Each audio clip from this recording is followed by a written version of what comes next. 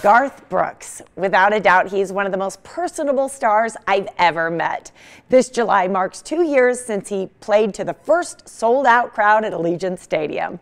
Garth is back in Vegas. We'll be seeing a lot of him, in fact, on stage at the Coliseum inside Caesar's Palace with his new residency. The question is, who will be his plus one?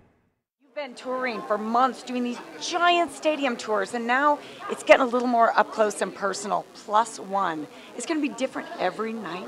Yeah, I think for one, the night deserves it. Vegas deserves it, because when you go to a destination instead of go to them, hopefully you're coming to get something that you can't get anywhere else. That's what you kind of owe the destination. So the fact that the destination doesn't change, the show should. I think that's fair. Now, plus one, part of the meaning behind it has a few meanings, is that this is you up close and personal with the audience, but up close and personal with some of your greatest friends. Yeah. And we're going to see some amazing talent joining you. Yeah, well, the band that we've been traveling with forever, these are world-class musicians. Sometimes it's just me and one of them.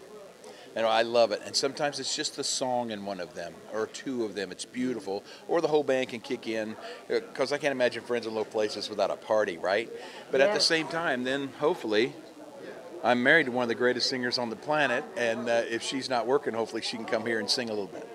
That is a great tease. I also love how you kind of left it open-ended for her to like pick and choose her dates. Well, I don't know if you know this about women, but you guys are very strong-willed and very opinionated. You've got your own thing going. And she's got like 5 businesses going right now, so we're just lucky anytime she shows up. Well, beautiful. Well, thank you for joining us once again. Kidding me. Best of luck. Thank you. Can I give you a hug?